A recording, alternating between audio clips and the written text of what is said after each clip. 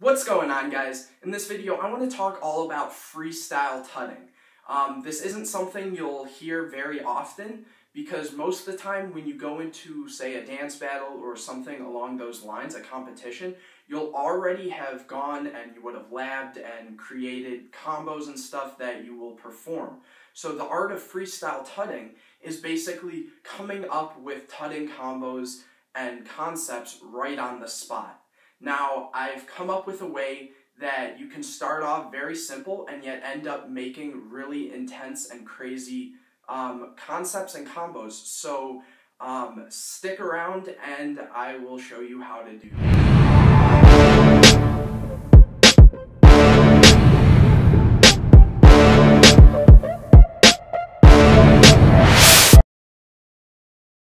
Alright guys, so for freestyle tutting, there's a couple things you need to know ahead of time. First, you need to be very creative. It just always helps to be creative so you can think of different things you can add to a combo and things like that. The second thing you need to know how to do is a simple hand wave. Even if you're not that great of a dancer and you want to try this out, if you can do a simple hand wave, it will be very helpful and it'll make so these combos can go even further and these freestyles can go further. So if you don't know how to do a simple hand wave, I'll have a link in the description for my video on that. So definitely pause this video, go watch that, and then come back to this. The third thing is when you're freestyling with anything, it tends to be a habit of people to repeat the same moves. So as you're doing these, and you're training yourself to learn how to freestyle tut, make sure you pay attention to what moves you've already done and try to avoid them. And then one last thing is this whole concept comes down to symmetry and getting back to your starting point. This will make more sense in a minute once I get started, so let's get into it. So when freestyle tutting, a thing I like to do when I'm teaching myself to do this or when I'm getting ready to start is with a very simple exercise. Now what this is you're just going to start with your hands facing outward, your palms facing outward, and your hands just facing like so. From here, what you're going to do is practice moving your hands down and then turning them to the side and keeping them always facing the same direction no matter where you go. So like this, okay? This is very simple. You just have to do it a bunch and practice that. Once you have the basic 4 sides down like so, you want to practice also going on angles. So like this.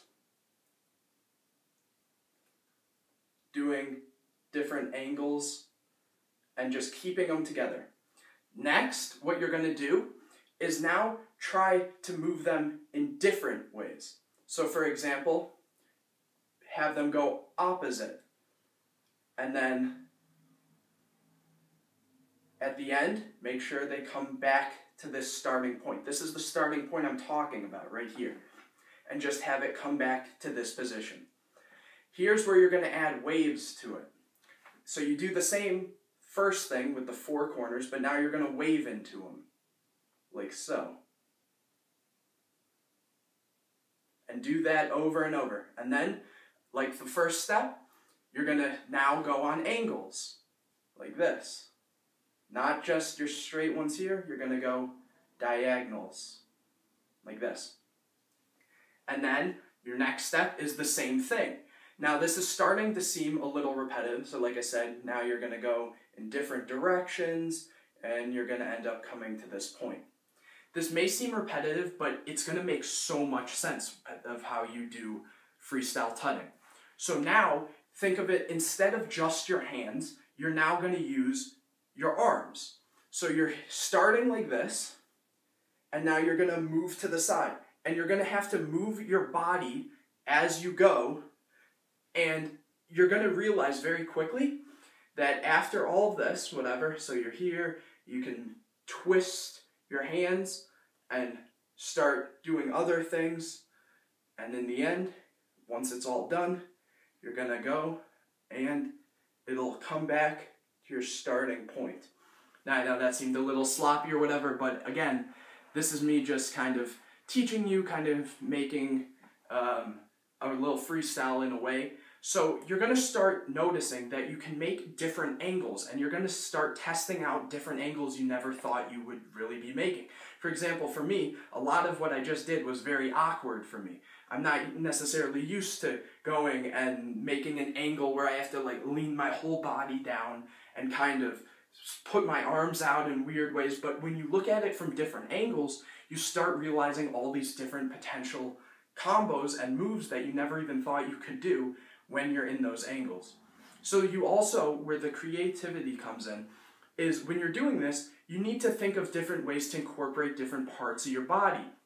In tutting, you'll notice a lot of people will go and use their head or their knees or something. So I'll have a couple different combo tutorials that I made in the past in the description, so make sure you check those out. And again, just practice this concept. It's very helpful, and it's a very good concept that you can just learn right away. And definitely work with it. It'll help you create different tutting combos. This also works with finger tutting, same thing. You can just practice going into whatever you want, make different things, you know, whatever. So just practice this, go in front of a mirror if you have to, that always helps.